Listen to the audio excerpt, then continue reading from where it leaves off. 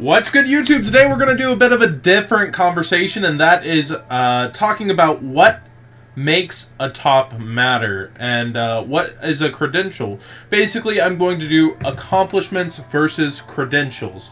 These are two different things, even though they seem very similar. An accomplishment is both personal and doing something. Like, let's say you get your invite. You've made the top, X amount of duelists to have to get their invite. So, you've done something that is tangible. You can go to nationals. You can get a playmat that said you were there, got your invite. You did something, but this is not considered a credential in the game. Getting your invite is by no means anymore a credential. It's by many seen as a participation award, because if you try hard enough and you do enough, you'll probably get your invite. It's very hard not to get your invite. And while some people do struggle to get there at first, it's something that's relatively considered easy to get. Now, here's where it gets a bit sticky. Regional tops, ARG tops, and YCS tops.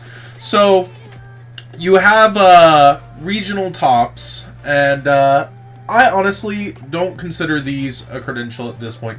Even though you have very, very large fields, and they do determine the shape of where a format is going and are examples of where a format is going, the reason why I wouldn't consider them a credential but instead an accomplishment is that you have all these duelists doing things, and you did accomplish something. You got a playmat, you got a deck box, but you went through a field that's relatively more lax no matter what. Even in California, your first few rounds are going to be easier. Better duelists are going to be trying out things. It's not their optimal strategy that they're most confident in. They're trying out things to see how they do. Whereas at a YCS, typically, people bring their A game unless they're desperate for some kind of tech.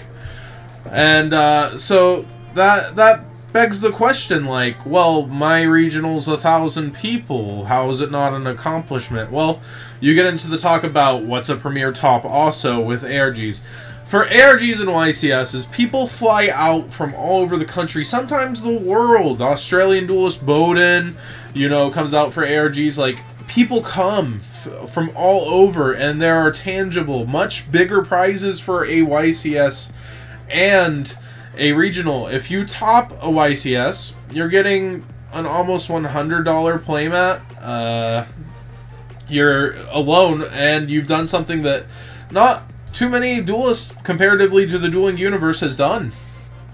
And when you top a regional, you're doing something that's happens a lot more. And regional is what its name is, region. People are not flying out worldwide to other regionals, or even nationwide for the most part. Like, Paul Cooper did that for a bit, but he didn't go all over the nation for the most part. Like, he stayed pretty much where, one kind of track. So you definitely have like this line where regionals are below ARGs. ARGs and YCSs flux, but YCSs are above ARGs. It's just a matter of pricing and participation.